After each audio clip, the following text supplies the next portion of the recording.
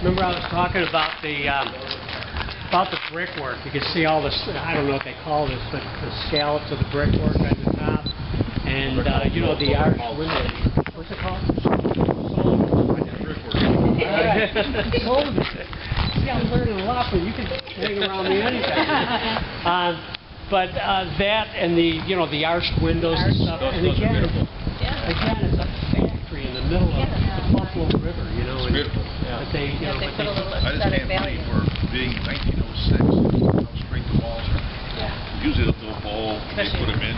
I was standing looking down, or just down there, it blows out. I can't believe, and the mortar between the joints, from 1906 till now, how intact they are. That blows me away. I think it's like 3 or 4 layers thick, too. Wow. You know, industrial clothes, many things.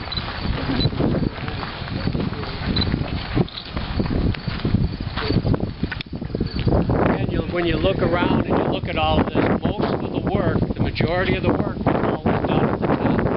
Those were called the workhouses, and that's what they did all.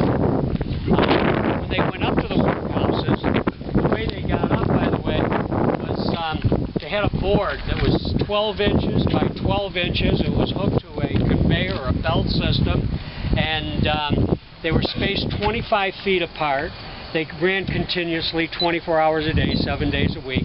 And when the guys wanted to go to the top, 120 feet to the top, they stepped on that 12-inch board, grabbed the line, and it would take them up. When they wanted to come down, they went around, they went to the other side. When it was going down, stepped on this 12-inch board, and it would take them down.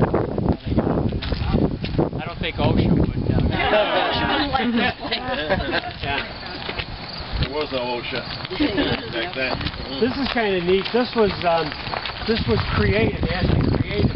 They had a live play here last week, and it was like, you know, like a hobo type thing, and they put a projector on this side, and they projected this camp up on the silos, and they had a live play out here. It was pretty neat.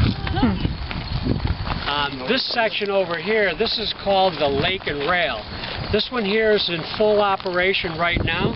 In 2002, it was owned by a company, it was called River Right Energy. River Right Energy, what they were doing here is they started an ethanol plant. That didn't work out too good. Financially, it wasn't working too well. So Rick Smith, the owner, sold it, and he sold it to a commodities company. What they do with it now is they're storing wheat right now. It's almost full. They've got 2 more ships coming in. It should be full. But in the summertime, when the price of the wheat is low, they'll fill the elevators, and hopefully, if they did it right, in the spring, when the price goes up, they sell it. So that's what they use these for. We're going to be opening these elevators over here. This is called Elevator A. What's this brown building, this dark brown building here? This one here was basically like an office building. For which company? I believe, I'm not 100% sure, but I believe this belonged to the property of Lake and Rail. We talked about the cars with the hoppers on the bottom. This is a really good example. Yeah. This is the only rail track that's actually coming in and out of Silo City right now on this side of the Buffalo River. So it's just that one track is coming in and out. At one time, Buffalo's rail yard was second only to Chicago in how many trains we move in and out of here. At one time, we had trains either coming or going from Buffalo every 6 minutes of every day.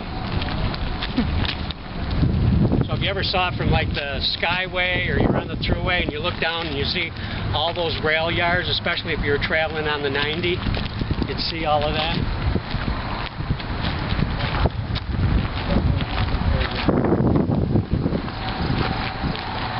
And this is the security guard?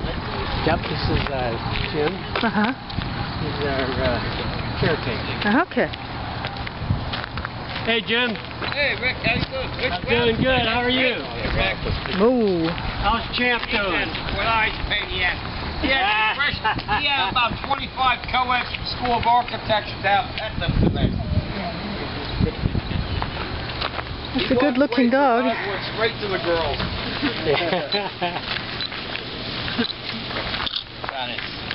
Oh, come on, go take a look at it. No, it doesn't. Hey, Champ. Hey, Champ. See us? He's posing. Champ. We had 18-year-old girls What kind- in here. What kind of dog is he? He's just posing now. He's beautiful. Part of a pit bull and the He got the camera and he hears a click. You'll get the pose. He's gorgeous. Oh, he's being very nonchalant about it right now. Oh. Well, he had enough beer for this afternoon. Hey, no more beer for you.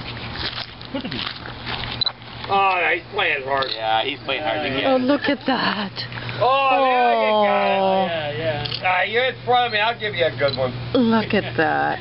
Yeah. He's saying, actually, he's looking at you saying, take me away from here. Oh, yeah. Oh, look at that. Oh, nice.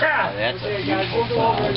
You look friendly. Hey, Rick, real fast. Did just Buffalo talk to you about their event next Saturday?